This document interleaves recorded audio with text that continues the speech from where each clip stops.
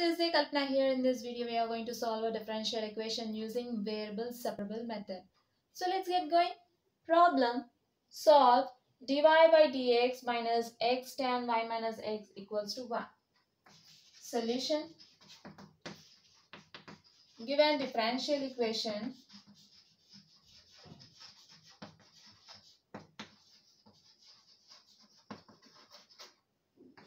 dy by dx minus x tan y minus x equals to 1. Now put y minus x equals to some t. Now differentiate with respect to x on both sides. Then d by dx of y minus x equals to d by dx of t.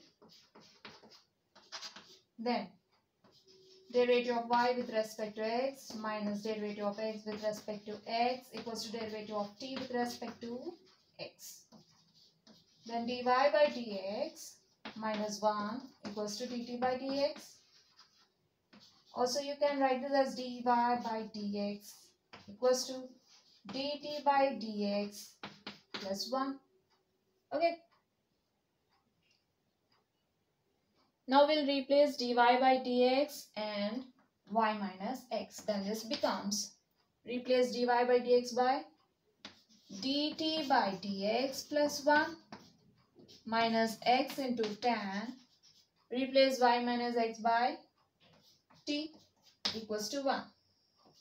Then dt by dx minus x tan t equals to 1. We'll take this 1 to RHS, it becomes minus 1. So 1 minus 1 is 0, right? Then dt by dx minus x tan t equals to 0.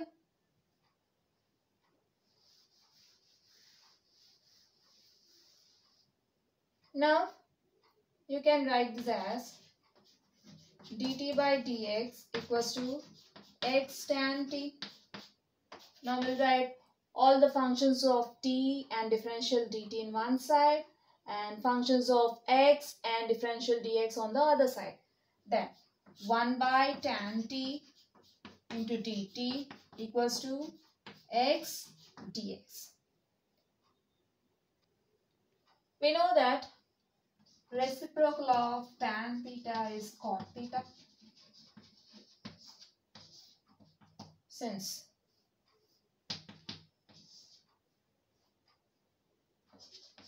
then this becomes, you can write 1 by tan t is cot t into dt equals to x into dx. Here the variables are separable, so we can perform integration.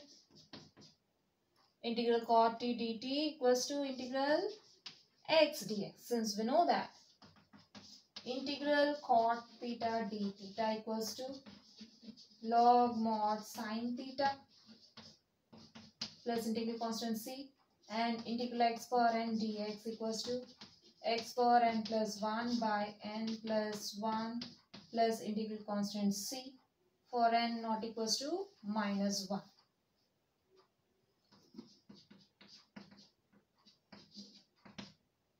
Okay.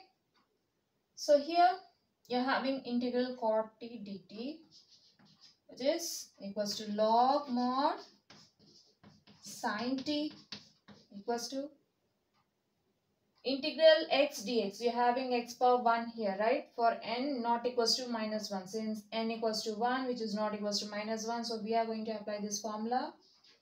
We'll get x power 1 plus 1 by 1 plus 1 plus integral constant c. Then log sin t equals to x squared by 2 plus c.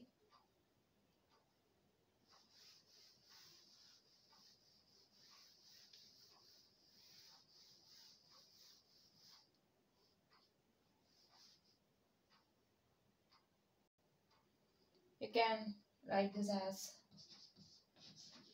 log sin t equals to x square plus 2c by 2. Since c being constant, you can write 2c as c. Then log sine t equals to x square plus c by 2.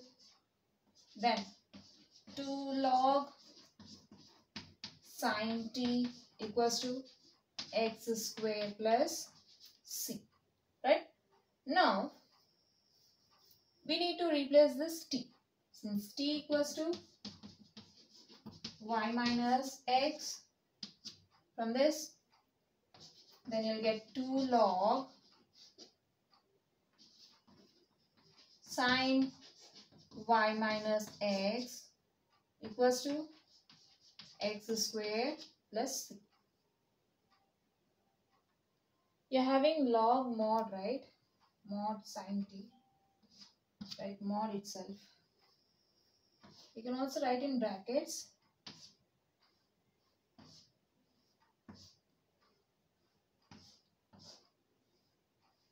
Fine.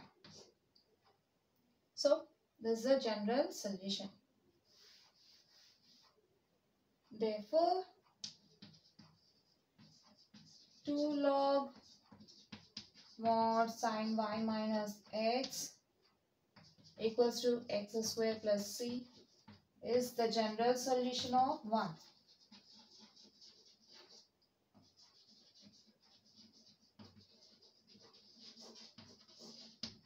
So this completes the problem. We have seen our problem from differential equations in this video. Hope you'll understand. We'll see you in the next video. Until then, bye bye.